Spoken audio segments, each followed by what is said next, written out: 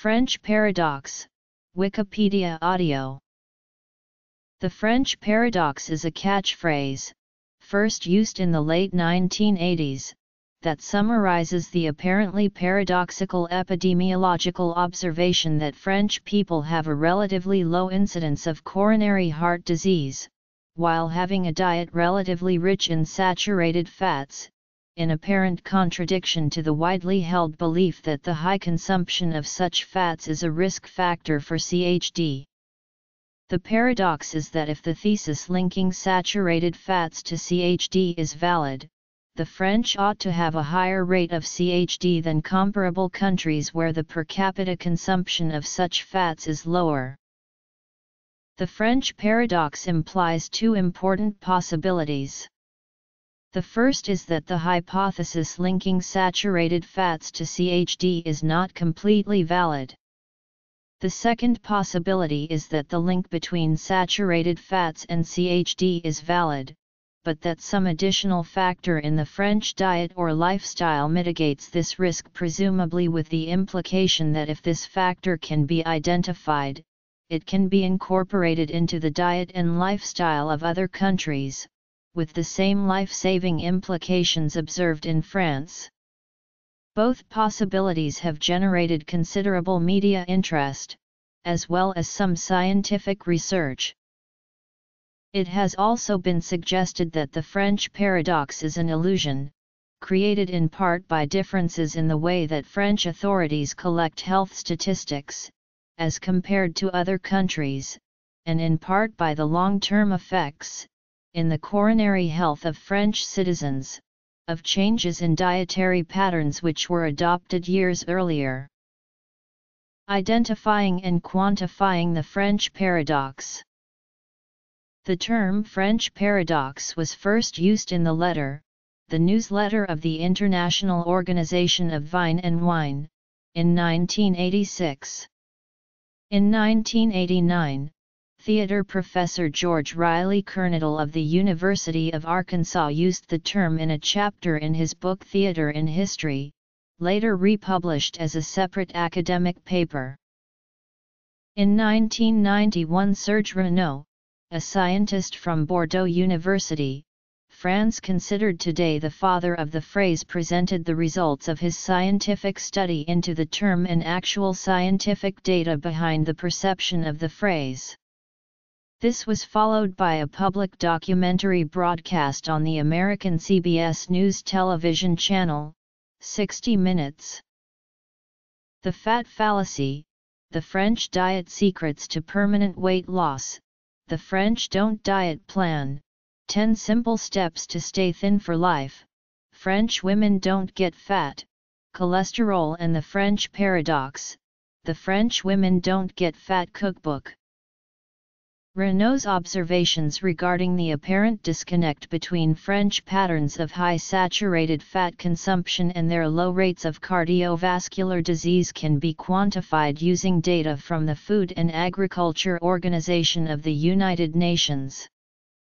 In 2002, the average French person consumed 108 grams per day of fat from animal sources, while the average American consumed only 72 grams. The French eat 4 times as much butter, 60% more cheese and nearly 3 times as much pork.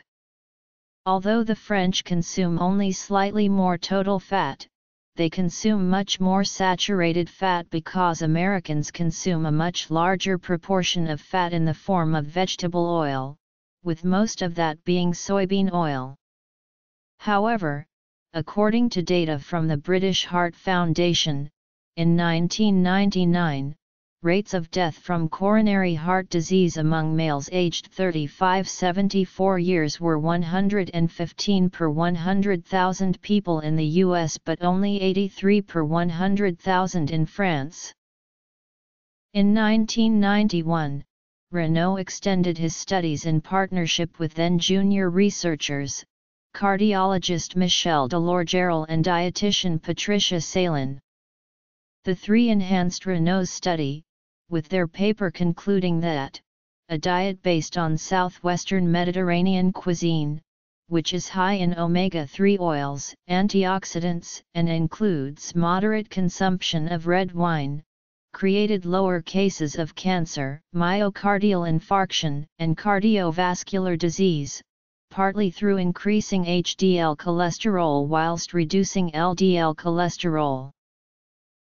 In 1999, Malcolm Law and Nicholas Wald published a study in the British Medical Journal, using data from a 1994 study of alcohol and diet to explain how the French paradox might actually be an illusion, caused by two statistical distortions. First, Law and Wald attributed about 20% of the difference in the observed rates of CHD between France and the United Kingdom to the under-certification of CHD in France, relative to the UK. Second, Law and Wald presented a time lag hypothesis. If there were a delay in serum cholesterol concentrations increasing and a subsequent increase in ischemic heart disease mortality, then the current rate of mortality from CHD is more likely to be linked to past levels of serum cholesterol and fat consumption than to current serum cholesterol levels and patterns of fat consumption. They wrote, "Good fats versus bad fats. French people get up to 80% of their fat intake from dairy and vegetable sources, including whole milk, cheeses, and whole milk yogurt, higher quantities of fish, smaller portions, eaten more slowly and divided among courses that let the body begin to digest food already consumed before more food is added. Lower sugar intake. American low-fat and no-fat foods often contain high concentrations of sugar. French diets avoid these products, preferring full-fat versions without added sugar, low incidence of snacks between meals, avoidance of common American food items, such as soda, deep-fried foods, snack foods, and especially prepared foods, which can typically make up a large percentage of the foods found in American grocery stores. We propose that the difference is due to the time lag between increases in consumption of animal fat and serum cholesterol concentrations and the resulting increase in mortality from heart disease, similar to the recognized time lag between smoking and lung cancer. Consumption of animal fat and serum cholesterol concentrations increased only recently in France but did so decades ago in Britain. Evidence supports this explanation. Mortality from heart disease across countries, including France, correlates strongly with levels of animal fat consumption and serum cholesterol in the past. In addition, the French population has become increasingly overweight. A study published by the French Institute of Health and Medical Research revealed an increase in obesity from 8.5% in 1997 to 14.5% in 2009, with women showing a greater tendency toward obesity than men. Smaller portion sizes. She advocates the 50% rule, i.e. asking for half of whatever food one is offered, la moitié. S'il vous plaît in French, savoring food to increase the feeling of satisfaction, choosing a small amount of high-quality food rather than larger amounts of low-quality food, eating 3 meals a day and not snacking, taking in plenty of liquid such as water, herbal tea, and soup, sitting down and eating mindfully, emphasizing freshness, variety, balance, and, above all, pleasure. Statistical illusion hypothesis. Much commentary has been based on the assumption that the French paradox is real and is not the statistical distortion posited by Law and Wald. If the French paradox is regarded as real, the most obvious implication is that under certain circumstances, it is possible for individuals to consume a diet rich in saturated fats, and nonetheless avoid cardiovascular disease. Therefore, proposed explanations for the paradox have attracted considerable interest in other countries, including the creation of considerable demand for foods or supplements said to explain the paradox. The search for an explanation for the paradox has also led to some additional research. The overall impact of the popular perception, in the English-speaking world, that the French paradox is a real phenomenon, has been to give added credibility to health claims associated with specific French dietary practices. This was seen most dramatically when, in 1991, an early account of the then novel concept of the French paradox was aired in the United States on 60 Minutes. The broadcast left the impression that France's high levels of red wine consumption accounted for much of the country's lower incidence of cardiac disease. Within a year, the consumption of red wine in the United States had increased 44% and some wine sellers began promoting their products as health food. The cultural impact of the French paradox can be seen in the large number of book titles in the diet and health field which purport to give the reader access to the secrets behind the paradox. Other books sought to boost their credibility by reference to the French paradox. The American edition of the Ducan Diet, written by Pierre Ducan, a Paris-based doctor, is marketed with the subtitle, "The Real Reason the French Stay Thin." The existence of the French paradox has caused some researchers to speculate that the link between dietary consumption of saturated fats and coronary heart disease might not be as strong as had previously been imagined. This has resulted in a review of the earlier studies which had suggested this link. Some researchers have thrown into question the entire claimed connection between natural saturated fat consumption and cardiovascular disease. In 2006, this view received some indirect support from the results of the Nurses' Health Study run by the Women's Health Initiative. After accumulating approximately 8 years of data on the diet and health of 49,000 postmenopausal American women, the researchers found that the balance of saturated versus unsaturated fats did not appear to affect heart disease risk, whereas the consumption of trans fat was associated with significantly increased risk of cardiovascular disease. Impact. Cultural impact. Similarly, the authors of a 2009 review of dietary studies concluded that there was insufficient evidence to establish a causal link between consumption of saturated fats and coronary heart disease risk. Scientific impact. Possible explanations. Explanations based on the high per capita consumption of red wine in France. Alcohol in wine. Resveratrol. It has been suggested that France's high red wine consumption is a primary factor in the trend. This hypothesis was expounded in a 60 Minutes broadcast in 1991. The program catalyzed a large increase in North American demand for red wines from around the world. It is believed that one of the components of red wine potentially related to this effect is resveratrol. However, the authors of a 2003 study concluded that the amount of resveratrol absorbed by drinkers of red wine is small enough that it is unlikely to explain the paradox. Research suggests that moderate drinkers are less likely to suffer heart attacks than are abstainers or heavy drinkers.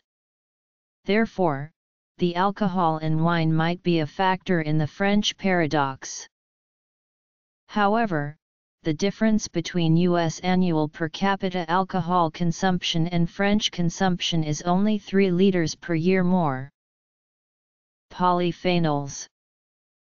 There is a lack of medical consensus about whether moderate consumption of beer, wine, or distilled spirits has a stronger association with longevity.